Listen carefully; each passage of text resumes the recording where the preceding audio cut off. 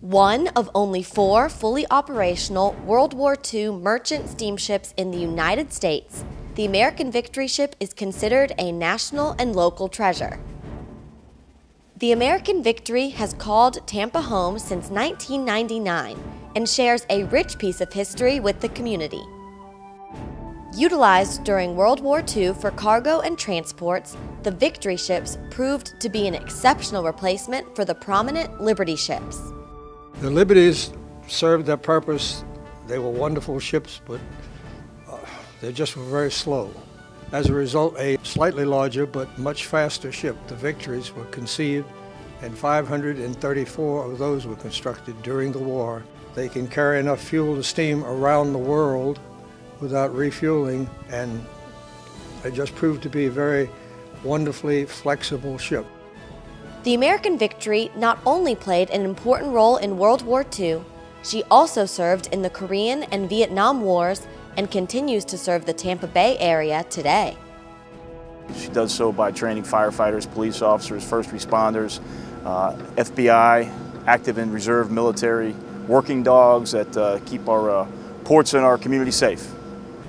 In addition to helping train local servicemen and women, the American Victory Ship and Mariners Museum preserves American maritime history. She takes visitors back to the 1940s to experience a fully functioning steamship.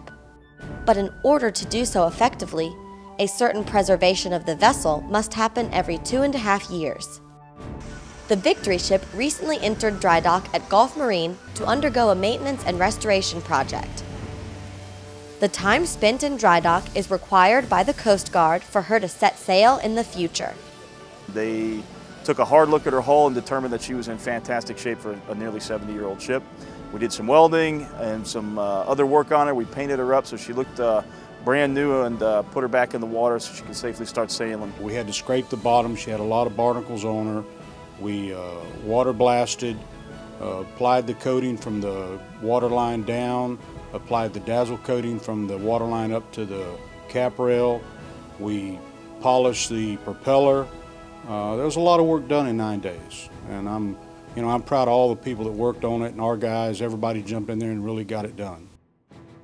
Aaron Hendry, CEO of Gulf Marine and Hendry Corporation, spearheaded the American Victory Ship Dry Dock Committee. With the Port of Tampa being one of the largest ports in the nation, Hendry thinks it's vital to maintain the upkeep of the vessel and to share her history with the community. We need a maritime-type museum, and to have one that floats is better yet. I think it's something that the community needs to stay behind, because it's really part of our heritage to be ever mindful of the commitment and the sacrifices that these merchant mariners made in World War II. Due to the dry docking of the vessel, the American Victory can pass along history even better than before by allowing visitors to experience a voyage firsthand.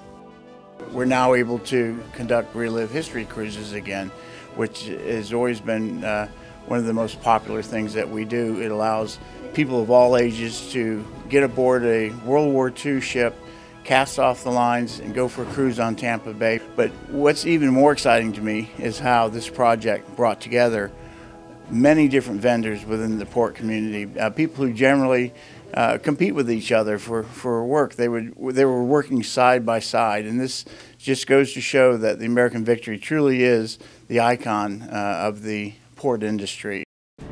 The 10,000+ ton cargo vessel holds a hefty price tag, with the restoration exceeding $220,000. Though significant funds have been raised, additional support is necessary to complete the funding of the project. To make a donation to the Full Steam Ahead campaign, ensuring the vitality of this national treasure, contact Bill Kuzmic at director@americanvictory.org.